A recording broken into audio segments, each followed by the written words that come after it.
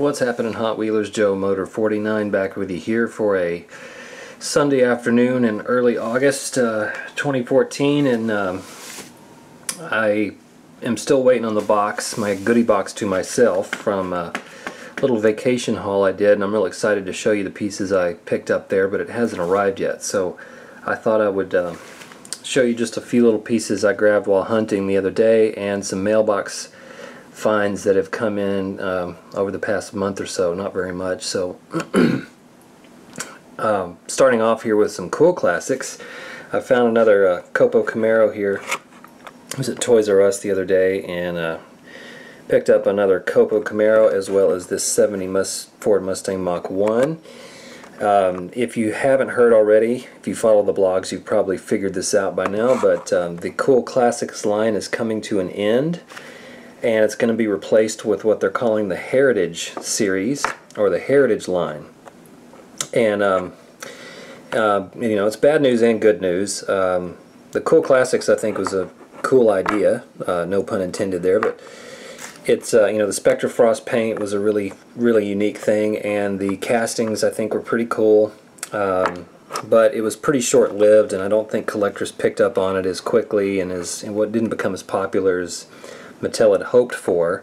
I know these were popular with some collectors, and I collected quite a few of them, but I opened all of mine just because I enjoy the cars loose. I think they look a lot better out of the package, but I think collectors, you know, for $4 they were a little bit steep, and you didn't get real riders. They were metal on metal, of course, but these retro slots I don't think, you know, were that impressive to everybody.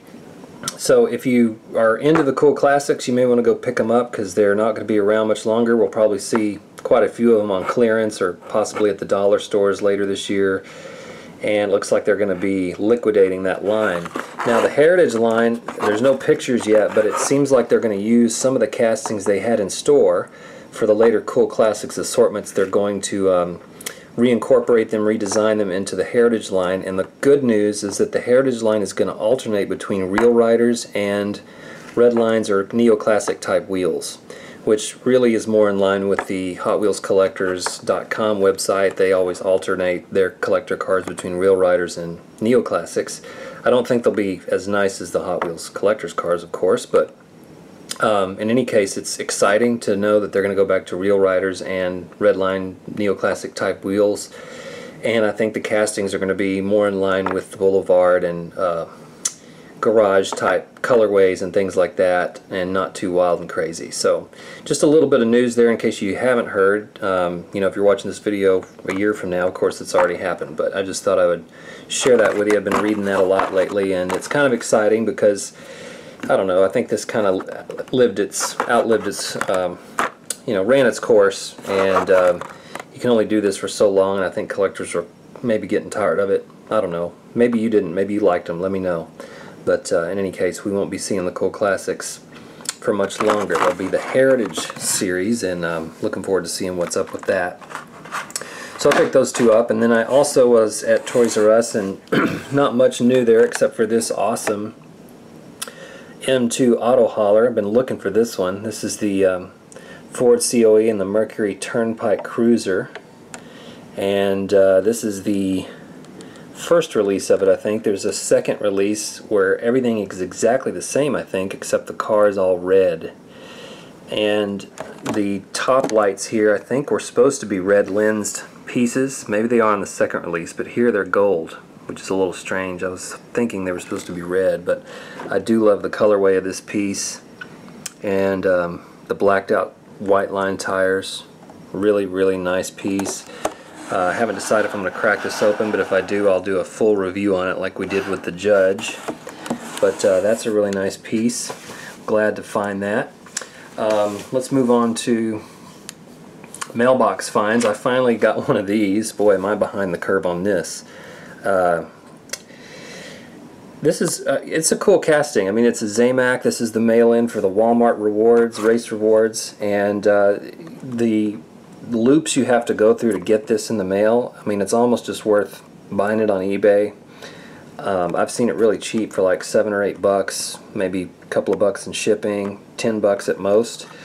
And so you have to buy, I don't know how many cars you have to buy, but like each basic car is, you know, a certain amount of points, and you have to get 4,000 or something to get this car. So after all the uploading of receipts that always, you know, didn't always go so well, I had to re-upload and contact customer service a couple of times to make sure it was going through, and then about 2 or 3 weeks before this thing got shipped. I don't know if it was worth all the trouble, but it's still a pretty cool car, and I don't know what I'm going to do with this yet. I don't really collect the mail-ins per se, but it's a nice casting, and it's got the plastic base, of course, but it's got nice reel riders on it, so it's a cool piece. But if you're after this car and you're killing yourself with the race rewards, just buy it off eBay or something. I mean, unless you're just opposed to eBay. But that's an okay piece. Not too shabby. And then let's take a look at a couple of interesting pieces I got in the mail. Let me back up the camera here. I've been hunting this series for a while, and I guess it's just one of those things that's so old. This is from Jada, and it's the For Sale series. You can see here, Jada For Sale. Really cool packaging and really cool idea. It's really similar to the Johnny Lightning Projects in Progress series, where there was sort of the boneyard cars where they would put rust and stuff on them, and those came out I think in the mid-2000s, and so did these. These were 2007, so these were after I think the Johnny Lightning Projects in Progress, but they picked up on the idea and decided to do a For Sale series, and these are pretty hard to find. They're hard to come by at a decent price. This one here is the, sorry, I meant to show you the car, 67 Chevy Nova SS. Got nice big thick tires. Of course, Jada's known for their meatier, curvier castings, similar to Maisto or Maisto. See the For Sale sign there in the windshield. And just a really cool idea. I wish they would do this series again or do something similar. We got the license plate in the back there. So that's the Chevy Nova, and it looks real similar to the Johnny Lightning. Here's the Chevy Nova 69 or 70 Nova from the Johnny Lightning series, and then you can see that Jada kind of picked up on that. So similar but different at the same time. Kind of cool. And then I picked up one more. And this one is pretty neat. It's a 94 Chevy Camaro. It's like a decommissioned police car. Very cool. I remember going to a few automobile auctions, and they'd have the decommissioned police cars. Let's see what that says in there. I can get up close enough. Something and Sons quality used cars. So it's a pretty neat series. You can see all the scratches and the insignia that's been, you know, sanded off or whatever, and then you have a little bit of a blemishes and stuff. This Corvette motor runs strong with the For Sale sign.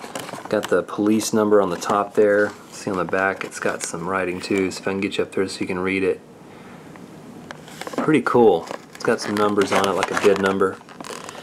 But I haven't decided if I'm going to crack these. I really do like them in the case, in the packaging. But there's quite a few other cars in this series, and if you find any and you're not needing them, let me know. I'd be glad to maybe trade for some of them. There's a Datsun out there. There's also a Bronco and a Volkswagen bus and some other stuff. But some really cool castings, and I thought this was just a really cool idea. I wish I was collecting when these were released, but they're getting harder to find. So I picked these two up over the mail. Anyway, let me know what you think of that, and put any questions or comments below, and hopefully I'll be back soon with my loot video from the Vacation Hot Wheels haul. So thanks for watching. We'll see you next time.